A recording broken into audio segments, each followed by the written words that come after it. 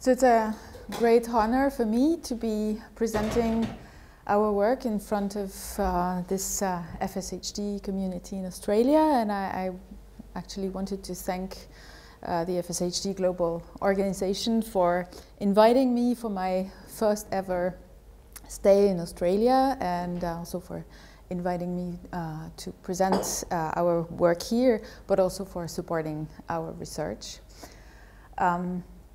So through my talk today, I actually want to illustrate the benefit of associating competencies such as those of a developmental biologist like me to those of clinicians, human geneticists and cell biologists to make novel progress in the understanding of such a complex disease as facioscapulohumeral dystrophy.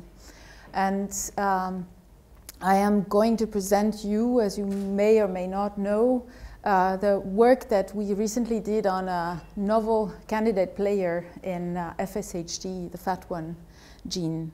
So we are all based in France, in Europe, on the other side of the globe. And my group is located in Marseille, in the south of France. And we are at the Institute of Developmental Biology of Marseille.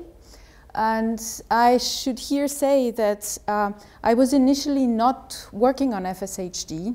The initial goal of my group was to study the development of the neuromuscular circuits, so basically how muscles and neurons are built during embryonic life, and how alterations of these processes can have consequences that lead to some neuromuscular diseases, but without specifically aiming toward understanding of FSHD. And it's somehow by chance that we realized that one mouse model we were working with presented some striking similarities with FSHD. And that's when we realized this, that it made sense to team up with teams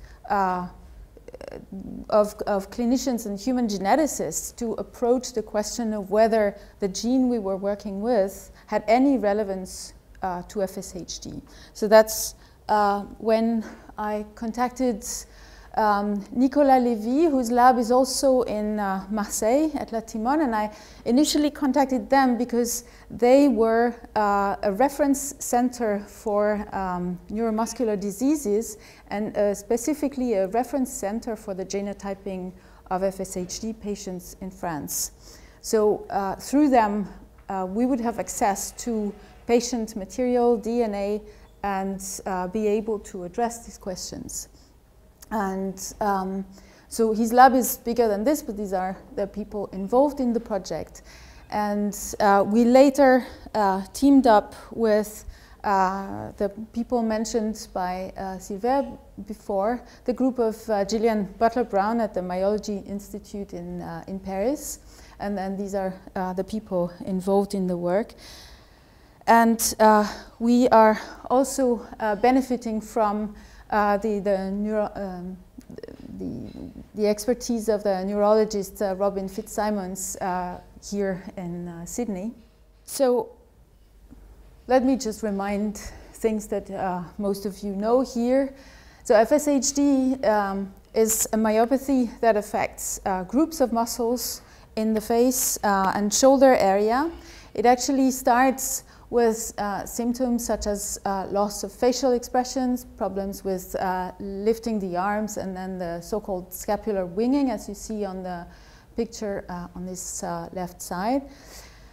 And a lot of these symptoms are asymmetric, but also variable.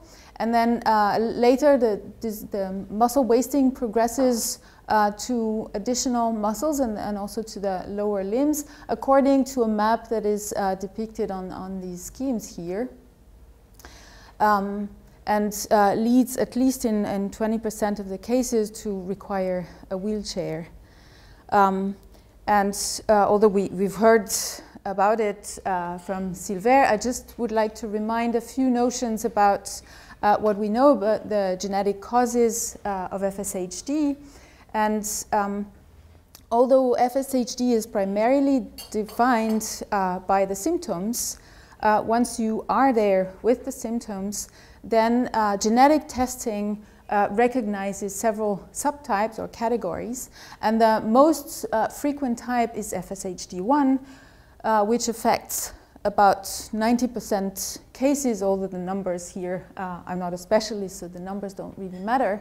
But then there's the other category, FSHD2, which represents about 5% of the cases. And I would also like to mention the other cases, which are cases that were clinically diagnosed as FSHD, but for which genetic testing failed to recognize either FSHD1 or 2, and for which there is still a lot to be done to understand what they are.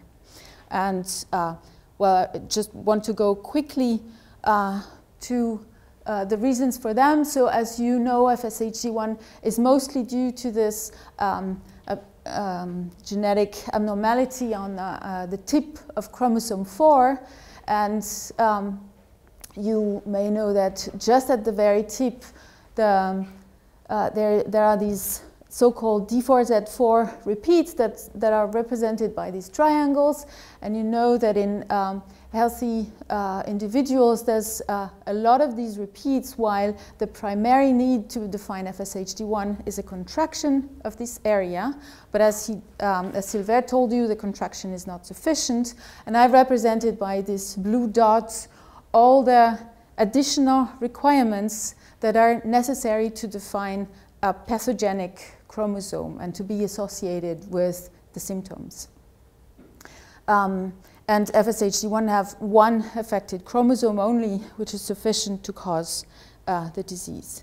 Now, if we speak about FSHD2, then in their case, they have a much more subtle abnormality at chromosome 4, which by itself, so they are not contracted anymore, although they have some of the structural abnormalities anyway. But this chromosome on its own is not sufficient to trigger the disease, and it needs to be associated with the mutations that Sylvain described in the SMCHD1 gene, mutations that are present on this chromosome 18. And then overall, either a globally affected, either an FSHD1 chromosome or the FSHD2, which is a combination of minor minor changes at chromosome 4 plus the SMCHD1, lead to changes at the level of DNA structure, the latter changes leading to expression of this DUX4 protein, which is now considered to be one of the main pathogenic agents causing the disease. But this was what we knew by looking at the DNA. So this is very important, but then where do we go from then? Once we know that DUX4 is expressed, how do we know that this causes symptoms that look like FSHD? So basically understanding how these are translated into FSHD symptoms requires to study mouse models, and as you've heard, it is now possible to study these models. But there were a few recent studies, including large-scale studies of healthy and FSHD individuals, that showed that first, a real pathogenic FSHD chromosome is in fact rare, but can be found in the healthy population, meaning by itself it's not sufficient to cause the disease. And second, it's also clear now that some healthy individuals express the DUX4 protein, although at low levels.